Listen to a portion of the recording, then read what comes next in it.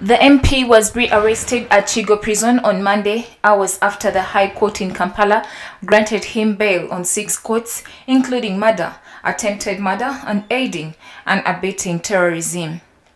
Speaking to the media on Monday evening, police spokesperson Mr. Fred Enanga said that Honorable Ssegirinya was also rearrested on fresh charges of treason and incitement to violence by the Joint Security Task Team of investigators and was transferred to the Special Investigations Division in Kireka for further statement recording in action.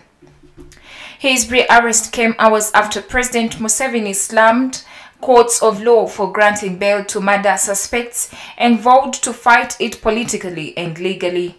In a terse address at the Benedicto Chiwanuka Memorial Lecture at High Court building in Kampala, where soldiers dragged out and later killed the former Chief Justice 49 years ago, President Museveni also demanded that convicted murderers should automatically suffer death by hanging.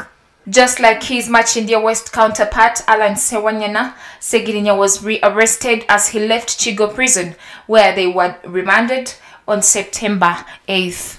The duo is accused of having a hand in the recent spate of killings in Greater Masaka sub-region that left close to 30 people dead.